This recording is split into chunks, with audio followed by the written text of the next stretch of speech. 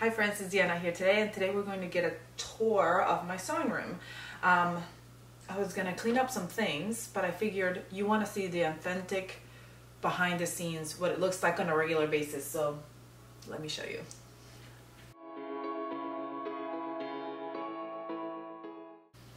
Well, this is my sewing room right here. As you can see, I've got my sewing table. I love this sewing table. What I love about it, and before I move, so this is a magnetic cutting mat I used to use a lot. You've seen it in some of my older videos. I'm gonna show you a little bit as I go. My beautiful laptop, which was decorated by my little niece, as you can see, with some of the stickers. But I do like to collect stickers of different national parks, well, different parks I've been to and different places, because we love to hike. So that comes in handy when I use my projector, which I'll show you later. I've got some beads for bracelets, which I wanted to do a tutorial on here on these, and so I put them out because I made, oh, my son made me something. I'll show you. On my phone, he made me one of these little holder things, and it was from using the beads, and so I wanted to do a tutorial on this, and I haven't, but they're waiting for me from when I'm ready. I started a project to create a quilt with scrap fabrics, a fall quilt, and that is something that's going to be coming to the channel soon. It's a tutorial, but for now it's just waiting there. I've got my little bag of clips that I keep with me everywhere, and the tweezers that help me sew, and then I have some more clips that I got from Wawa in this little bin right here, and those kind of just stay around. I've got notebooks everywhere just because I like to have notebooks, bottle of water always with me, and then sticky notes for when I'm working on a project.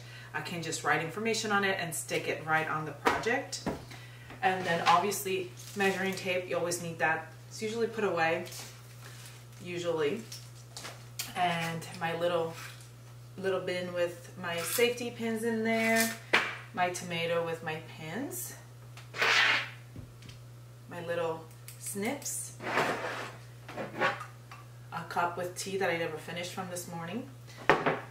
And so when I record, a lot of times if I'm not using my big camera, I like to use my phone, and I have these little, this is a little, I don't even remember what the brand is. It is Movo. This is a little microphone that I use, and I just clip it to my t-shirt. I don't know if you can see me here. I clip it to my shirt, and then I prop this into the back of my phone, and then I can record with it, and it does really well. All right, we're gonna move over to this side of the table over here. So I'm gonna come from this angle, and I'm gonna show you how this turns. So this is my table that I do all of my recording on. So if you see my videos, this is the background, and I use this little mount here. I'm gonna show you better. So it's, yeah, back up so I can show you. It's that little mount right there I got from Amazon, and usually I use my phone to record from up high. So I will put my phone in here, and then I can record what I'm doing. I'll show you. So here's my phone. I'm going to show you what it sounds like when I use this little mic. So I'll add a little clip in here with that. So the little mic goes plugged in to the bottom of my phone. Right now it's on video, I don't know why. Okay, and then it starts blinking, and then the other mic, you just hit the button and turn it on. Now it's ready. So I'm gonna attach it to my shirt, place my phone where it goes, and then I have to kind of like get on my tippy toes and see what it's at, and hit record.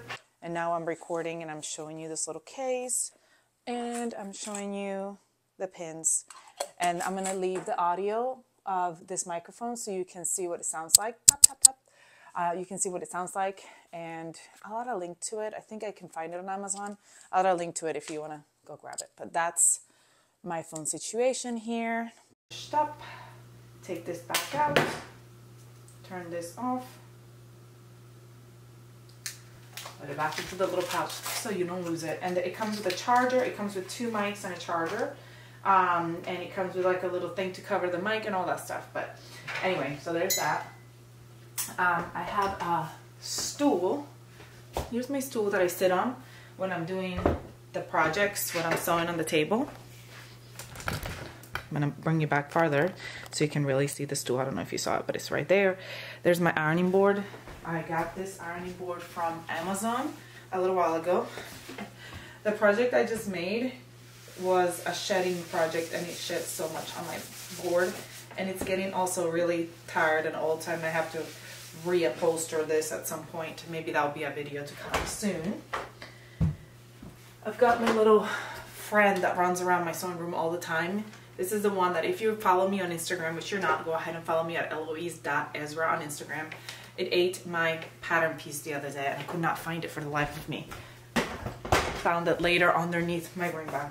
Okay, and so this table, what I was trying to tell you, I've been trying to tell you this all along, but I keep getting sidetracked. The really cool about this table is if you didn't have enough space for this table at all times, you can close it. And you can do that for this side and this side. So there's a mat on there, so I won't close it now, but you can do the same thing, and then it's only a little narrow space. It's got drawers, one drawer on each side. And I know you're gonna ask me where I got this table from. I inherited it, so I have no idea. I've looked for it and I have not been able to find it. I'll try to link a couple that look similar to it. There's some on Amazon and in different places, but not the exact same one. Underneath my table, I usually keep this little vacuum here. This is a Guffey. Is it a Guffey? I don't know what it's called. Eufy? Eufy? I'm not sure. But it works really great. And I use it to vacuum out my machines when I'm sewing, or my table if I have scratches. I just keep it right underneath there so I remember where it is next time.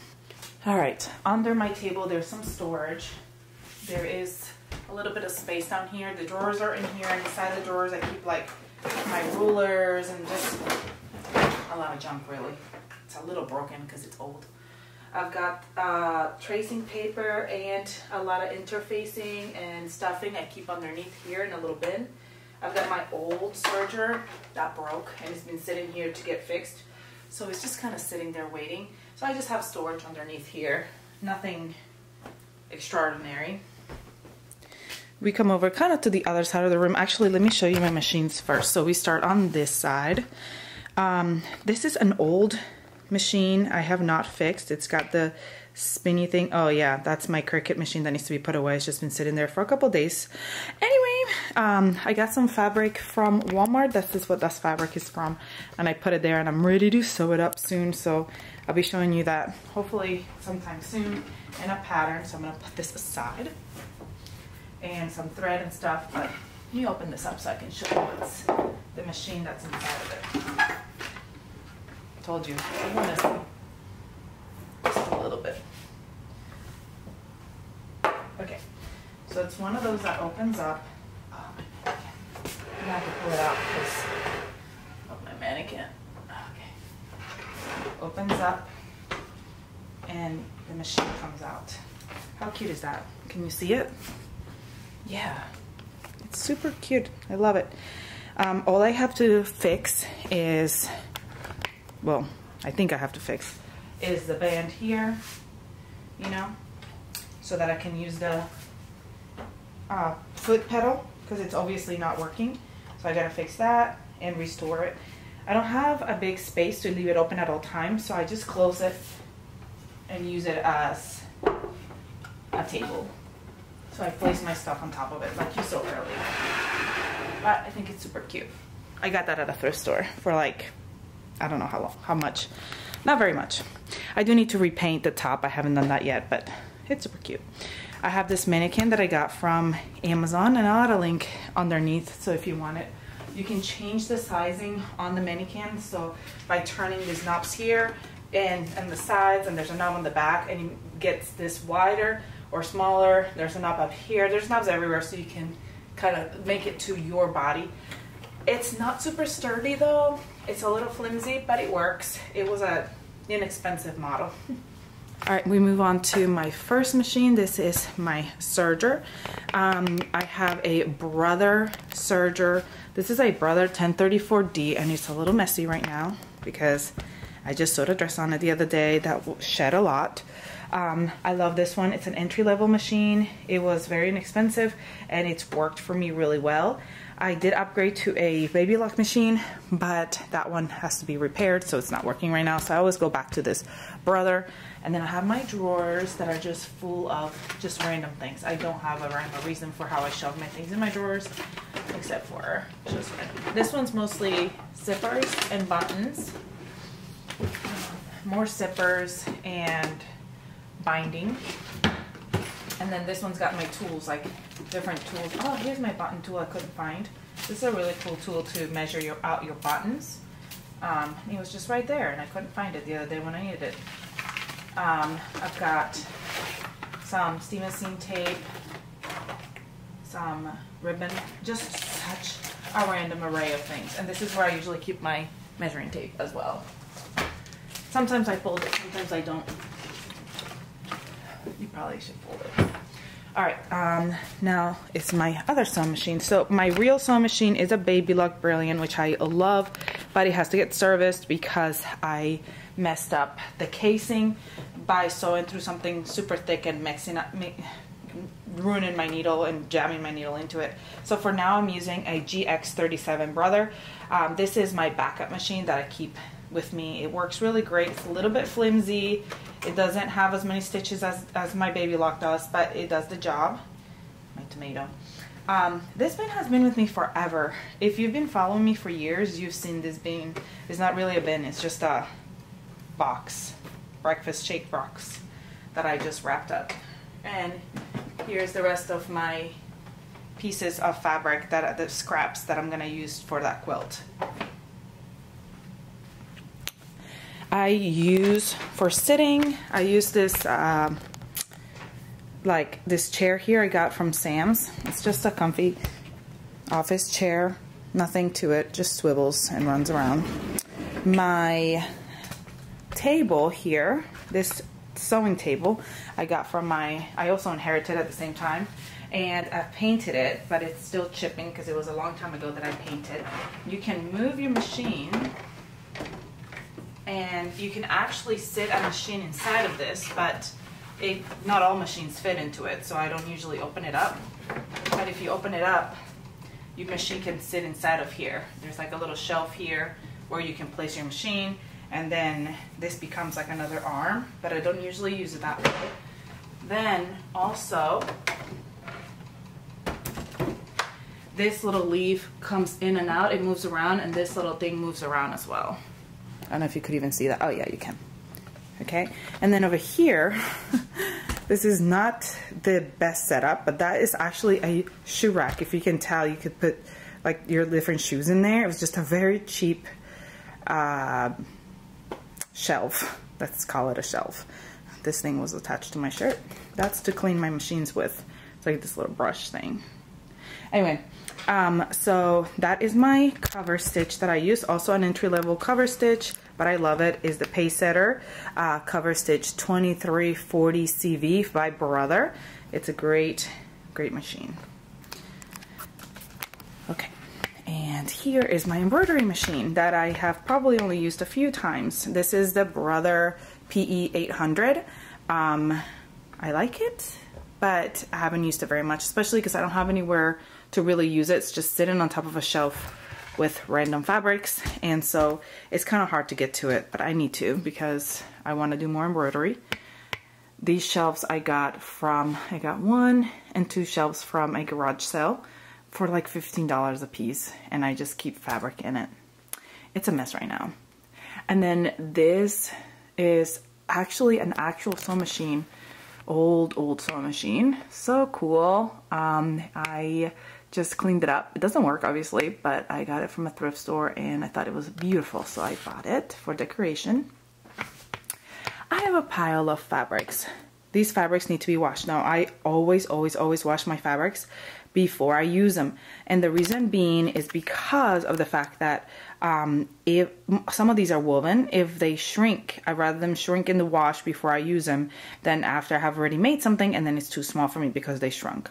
This is swim fabric. I'm gonna be working on a swim project, so that's why they're out. I just keep some of my swims in a bin Reason being because swims are slippery, like those over there are trying to fall off the shelf, so that's why I like to keep them in a bin instead. There's another shelf underneath there with fabric and an iron and my camera case. Alright, so this is my dining room table, and this is my dining room. I guess I didn't mention that. We didn't use this dining room very much. We usually eat in the kitchen area. There's another table. And so because this wasn't being used and my sewing area was a guest room that was really, really tiny, we decided that it was time for me to move out here and take over. I love this area. It gives me so much more space to be creative. So this is my table, and I'm using it as my projecting table. And here's my projector.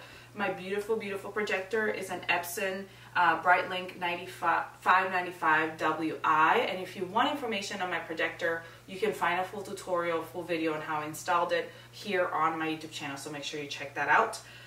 This is my cutting mats. There are 2 cutting mats, which I want to add a 3rd one, but when I went to look for it, they had sold out. So I'm hoping they have some more. I got this from Wawak, and I just piece them together and it works perfectly. I have no issue with it. Some people don't like the dark cutting mat because it kind of doesn't reflect as well, but I don't mind it. I really like them.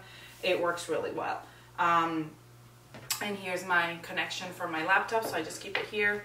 My pattern weights, I've got these really cute ones from Boho Fabrics. These are like tiled ones. And these ones came from, what is this, Olfa? Is that the rotary cutter brand? But I don't think they make them anymore. So that's what that is. But yeah, I love these. I love this. All right, underneath my table, my projector table, I have a trash can. Behind the trash can, I've got patterns. So, you know, I used to have all these paper patterns. I still have most of them. I have not gotten rid of them. I'm always scared that at some point I'm going to, my projector might break and I still will need my patterns. I'll probably go ahead and buy another projector as quickly as I can, but I kept most of my patterns. So they're just hiding underneath my table. And then I went through a stage where I was getting rid of fabrics and I was trying to ship them out and just charge like $25 for each if it ships boxes. And I filled up a bunch of boxes. I sent like 5 and then I forgot about them. So they've been sitting underneath here waiting. So if I start doing that again, that's where they are. I've got this bin. Mostly it's got just random junk in it. Yeah, like shoulder pads, rings, I don't know.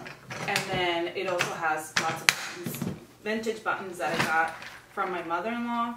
And so they're really cute, some cute buttons. The bad thing is that sometimes there's only a few of each, and so I can't use them, but it's got a lot of buttons. So I just keep it here so that I can go through whenever I'm trying to sew something up and see if I have buttons that match. I think this bottom drawer has some zippers. Yeah, zippers. That's what's under my table. You keep random stuff under your table, or am I the only one? All right, I have a little plant that kind of just gets in my way, but I love it, so it just kind of sits there. Usually I try to scoot it over a little bit so it gets some more sun, but yeah.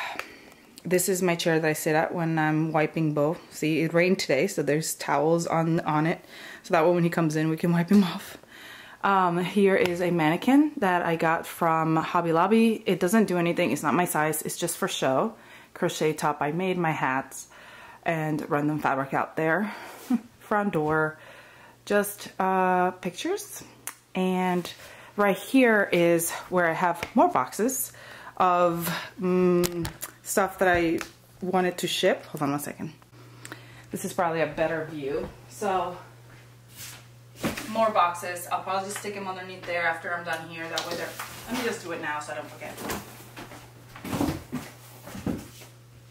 All right, now they're out of the way. I got this from my sister-in-law, and it closes off. I thought it was so cute. It's old and cool. I don't have it set up quite right yet because this wasn't gonna be its final spot, but it's been its final spot for like a year now. So I should have just fixed it up. Random scrap fabric everywhere. A little project I made, and it's coming soon, so you're gonna see the whole thing soon. and more fabric because I was going to make more of them and I haven't, so I will. I'm just going to put it over here. Now that I moved the box, I have more space for random stuff. Scissors, bobbins, filled bobbins, pens, a doll. When I make my doll clothing tutorials, I use my doll there. All my cords, I actually try to keep my cords organized because I'm good at losing things. So I've gotten in a habit of just putting all my cords back into this little bin, so hopefully I won't lose them. A bin full of buttons, random buttons that I inherited. They are like buttons from like just random items of clothing. Like, you know what a lot of people do is they go to the thrift store and find buttons on old shirts. Back in the day when you could buy things at the thrift store for $1. I go to my thrift store now and I spend $15 on a t-shirt that's ripped up, and I'm like, no, I'm not gonna do that. So it's not very economical for me to go thrifting anymore. I got on a kick of making scrunchies at some point a few years ago, and I have a ton of them. So I have some right there. Kitchen towels that I use for when we're ironing something and I don't want to touch the iron to the clothing, so we just put these on there, and I just always leave them there. A project I cut up, but I never sewed up, so it's just sitting there waiting. I love this little sewing machine I got in Colombia. It's just a little trinket. It is so cute. I haven't found a space for it yet, so I just keep it here for now. It's just a clutter mess. TV that I rarely turn on. Oh, we went to camp this summer, and so if you all don't know, I work at a summer camp. Well, it's not just a summer camp, it's a camp. And this summer we had teen and junior camp weeks, and we were on, my kids were on the green team. So we had glitter and sparkly buttons and glue and paintbrushes to paint ourselves. And we had paint, but it's not here anymore. Just in case you wanted to know that. My remote. Okay, so in here I have a lot of my threads and just random junk in there. More thread in here and random stuff. I don't really know what it all is. This doesn't close all the way because, again, I didn't set it up correctly yet, so it's just kind of sitting there. And then down here I have like little different supplies, like some I put some like elastic in here, and in these bins I have like buttons and ribbons and stuff like that, just random stuff. This side is drawers, more random stuff. Eyes for if I make stuffies, the backings. When I make like things that need like handles and stuff, there's a lot of handles in here and stuff like that. In here is zipper tape. Different zipper tapes and hook and loop just shoved in there, because why not? And down here is where I keep a lot of my elastic and stuff like that. And these little drawers, more thread. Some of my patterns, paper patterns. I don't have very many, but I have a few. I keep them right here. Bed stands that don't work anymore, and I don't know why I keep them. They're like broken, see, like that one. But I just keep them because I may need them. I don't know. And this is the stand I use now. Also got from Amazon. It works really well.